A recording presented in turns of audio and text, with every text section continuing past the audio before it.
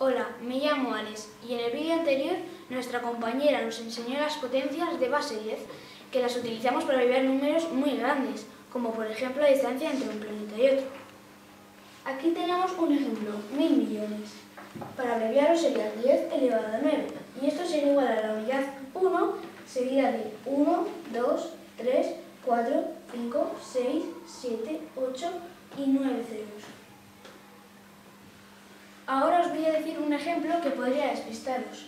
80 elevado a 4 no sería 80.000, porque esto sería 80 por 80 por 80 por 80. Ahora os voy a decir cómo sí es.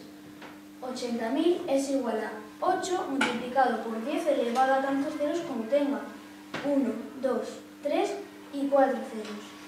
Finalmente os voy a dar otro ejemplo. 40 millones es igual a 4 multiplicado por 10 elevado a tantos ceros como tenga.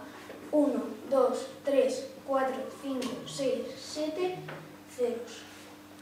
Nos vemos en el siguiente vídeo.